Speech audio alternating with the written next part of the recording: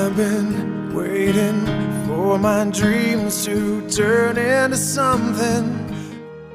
Hi, I'm Paul Rosen, three-time Olympian and gold medalist in the 2006 Paralympic Games.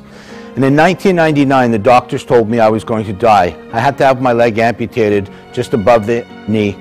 And I didn't realize how tough it was going to be until I won that gold medal in 2006 with my team, and then realized that losing my leg and gaining my life was the toughest yet the most incredible thing that I've ever had happen to me.